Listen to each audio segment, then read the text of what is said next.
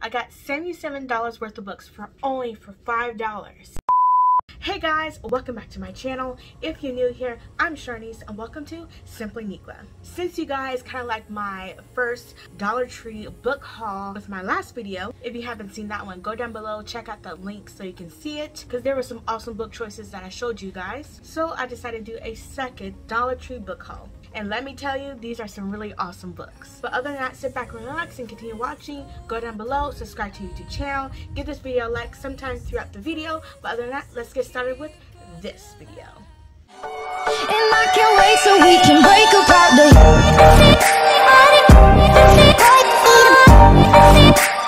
I'm so excited about this book haul. I just love books in general, but when books are only $1, like, yes. So let's start off with book number 1. The first book is this one right here. It is called The Plus One, and let's just have a moment to look at this beautiful cover. And it is by Sarah Archer. And here's the back of the book. Yes, lovely. Yes. So The Plus One, what is this book about? So there's a main character. Her name is Kelly, and she's 29 and a robotics engineer. So her younger sister is getting married. Kelly is the oldest sister, doesn't have a date. So logically, you know, like any person, she built herself a date, okay? Like anybody would do that. She built one. Her mechanical perfect boyfriend is named Ethan, oh yes. And when Kelly is with Ethan, she is more confident and more spontaneous. Like, she's a whole new girl when she is with her robotic boyfriend. But there is a struggle to keep Ethan's identity a secret. Ooh. And the major problem for Kelly, though, is that Kelly is falling in love with Ethan. Like how you fall in love with your mechanical boyfriend that you built and made yourself. But The Plus One sounds really interesting and really good, and yeah, a good little romance-y, I guess, kind of book here. Of course, I had to do that for this channel, like I always read romance, so here's a little one here for you guys if you wanted to check this one out. And so this book is 309 pages and 26 chapters. This sounds like a really cool, fun read, and yeah, I can't wait to read it myself. Book number 2. Book number 2 is called Barbed Wire Heart. Oh yes, and this is what the cover. Let's appreciate the cover right here. And this, I was about to say cover. And this book is by Tessa Sharp. And I just love the mysterious look about this book. Obviously, it's a thriller. I just love suspense kind of thriller in movies, and definitely in books. It's very exciting to read this types of books like that. This is what the cover looks like, and here's what the back looks like. So what is a Barbed Wire Heart about? So there's a main character. Her name is Harley McKenna, and there's her father. His name is Duke McKenna. So Harley is working for her dad, but dreading the day of ruling the rural drug empire he built, because on the back of the book he says Duke McKenna runs more guns, cooked more meth, and killed more men than anyone around. And so since Harley is Duke's daughter, like, she is up next to run this whole business, this whole empire, and she just like dreading it, because this is not her, you know. But you gotta be staying in the family, right? But like any like real big empire like this kind of family has a rival. Moving on Duke's weakest spot, which is her daughter. Obviously, any kind of like family thing is always a weak spot to anyone. But if Harley wants to survive and protect people she loves, she has to take out Duke's operation. So take out her father's operation. Yes, that's crazy in one. And take out her rivals.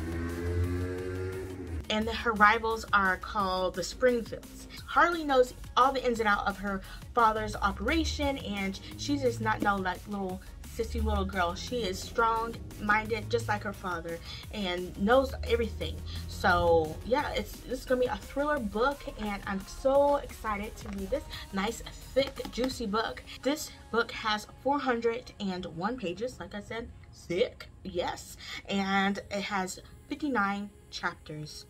Oh yes, I love that. very much. So that is book number 2. Definitely check this one out. Definitely. Book number 3 that I'm so excited to tell you guys about because it seems really good. I can't wait to read it myself. And this book is called Blood Sisters. And it is by Jane Corey. Appreciate this cover. Like, I just love it so much. Another kind of like suspense kind of like cover. It just looks really good. This is the back. So yeah, what is this book all about? So there is 3 little girls that go to school one day, and within an hour, one of the girls is dead. Ooh. Let's keep going. The first girl, her name is Kitty.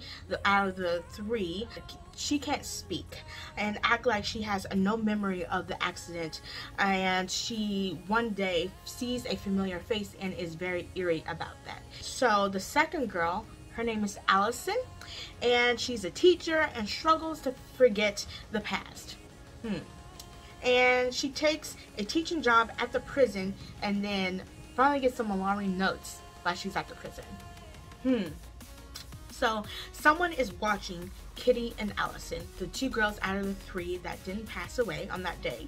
And so this person that is following them never forgot what happened and wants revenge, and only another life will do for them. Like, oh, like this sounds even more good. Like, yes, I'm so excited to read this book and to read every page and crevice of this book.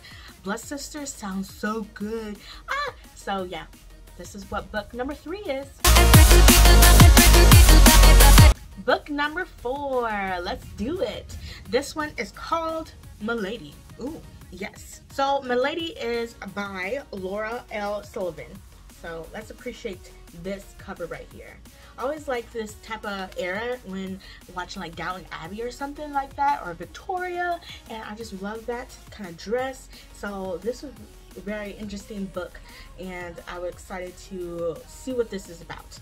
So this is what the back looks like, a lot of more other writing. So what is Milady about? So a heroine story set in the 17th century in England.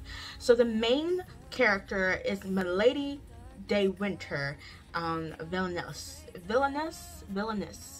Yeah, probably butchering that, but after around the video, so you know. And she needs to tell her own story, the truth. She was an innocent girl from the countryside and then became the most feared woman in Europe. Whoa, this sounds so interesting, just like the last other 3. And once again, it's a nice thick book, and this book has 366 pages with only 19 chapters because these chapters are pretty thick. Each chapter is pretty thick, which is really good as well. So yes, that is Milady. Ooh, definitely try to see if you can pick this up. It sounds really, really awesome. It sucks, but this is the last book that I'm going to show you what's in this book haul.